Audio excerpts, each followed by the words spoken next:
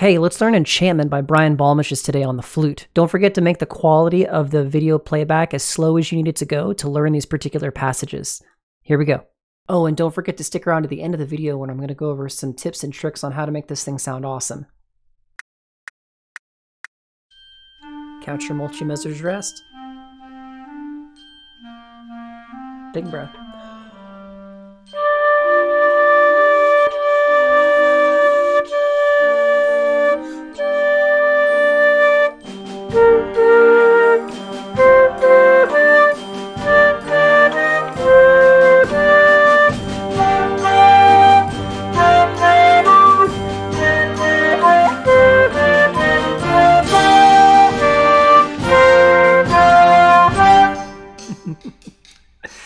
I love cracking.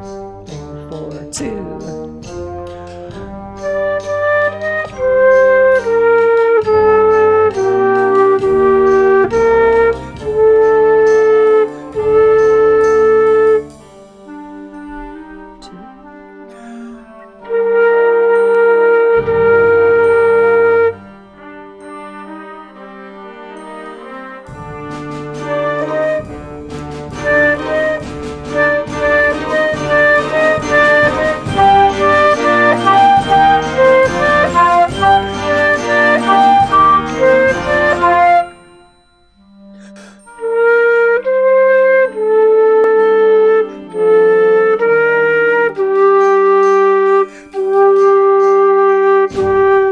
Thing number one is when you're in a live performance, you just got to go with the flow and get the best take you can. So if you're in the middle of the concert and you're playing the song, don't mess up and start crying and tell everyone. I call it telegraphing the mistake. Don't telegraph to everyone that you made the mistake and like chirp the note like I did, right? You don't want to do that. Now let's talk about some of the cool things in the piece that you can look forward to working on. Number one, I talked about these multi-measure rests. Make sure you count those correctly. 1, 2, 3, 4, 2, 2, 3, 4. And we get to the end of 4, then you come in at this first measure.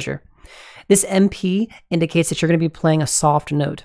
Also, you see 2 notes at the same time right here. Those are optional low notes for people who are having maybe trouble getting the higher notes to come out. Really though, on flute, it shouldn't be a major issue. I think this is really for harmony's sake. The low G does provide some support to the G minor chord, that G on the low end.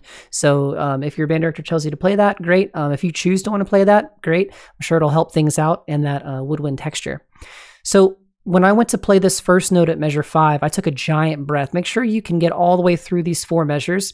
I was unable to do that round, but in a previous take that I was practicing for this video, I was actually able to make it to like beat 3.5, almost 4.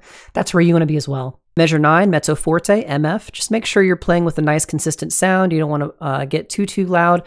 I try to give it a little bit more energy as we got through with measure 12 and into measure 13. That's like the impact point of the da da. So don't forget to grow there. Measure 13 forward just kind of has some typical nice, fat, loud notes.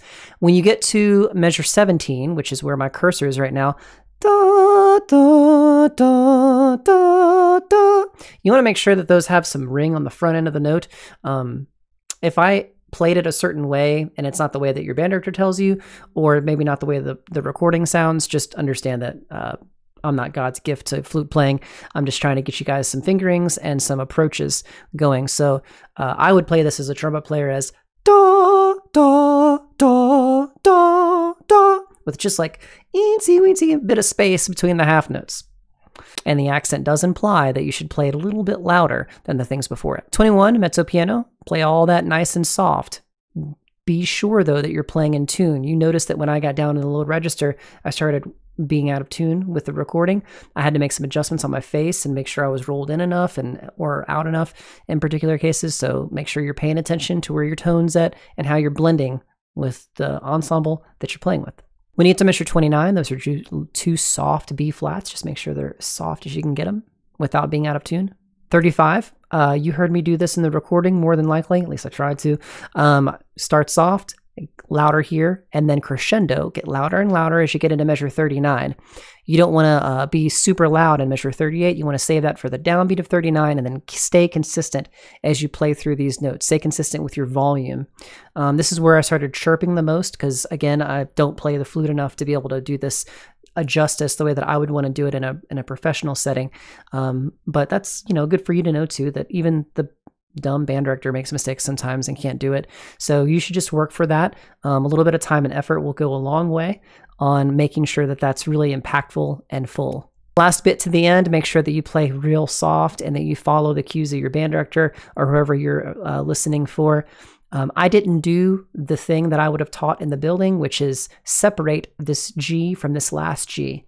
Dum, dum.